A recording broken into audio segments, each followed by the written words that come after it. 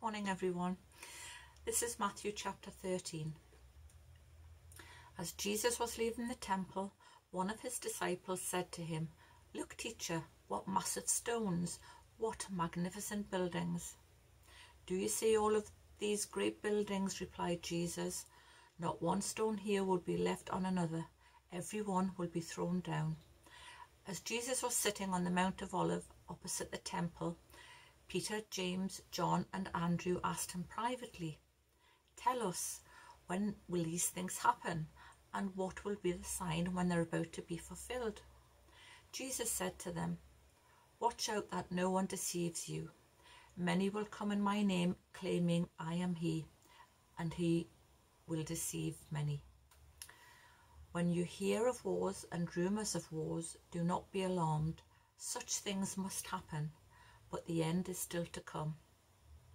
Nation will rise against nation, and kingdom against kingdom. There will be earthquakes in various places and famines. These are the beginning of birth pains. You must be on your guard. You will be handed over to the local councils and flogged in the synagogues. On account of me, you must stand before the governors and kings and witness to them, as the gospel must be preached to all nations. Whenever you are arrested and brought to trial, do not worry beforehand about what to say. Just say whatever is given to you at the time, for it is not you speaking, but the Holy Spirit. Brother will betray brother to death, and father his child. Children will rebel against their parents and have them put to death. Everyone will hate you because of me, but the one who stands firm to the end will be saved.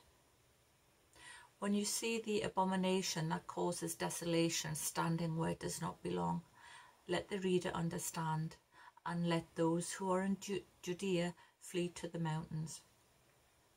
Let no one on the housetop go down to enter the house to take anything out. Let no one in the field go back to get their cloak. How dreadful it will be in those days for pregnant women and nursing mothers. Pray that this will not take place in winter, because those will be days of distress unequalled from the beginning, when God created the world, until now, and never be equalled again. If the Lord has not cut short those days, no one would survive, but the sake of the elect, whom he has chosen, he has shortened them. At that time, if anyone says to you, 'Look, here is a Messiah,' or 'Look, there he is,' do not believe it. For false messiahs and false prophets will appear and perform signs and wonders to deceive, if possible, even the elect. So be on your guard. I have told you everything ahead of time. But in those days, following that distress, the sun will be darkened, and the moon will not give light. The stars will fall from the sky, and the heavenly bodies will be shaken. At that time, people will see the Son of Man coming in clouds with great power and glory. And he will send his angels and gather his elect from the four winds, from the ends of the earth and the ends of heaven. Now learn this lesson from the fig tree. As soon as its twigs get tender and its leaves come out, you know that summer is near. Even so, when you see these things happening, you know that it is near, right at the door. Truly, I tell you, this generation will certainly not pass away until all of these things have happened.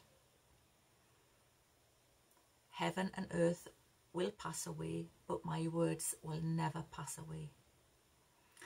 But about that day or hour, no one knows, not even the angels in heaven, nor the Son, but only the Father. Be on your guard. Be alert.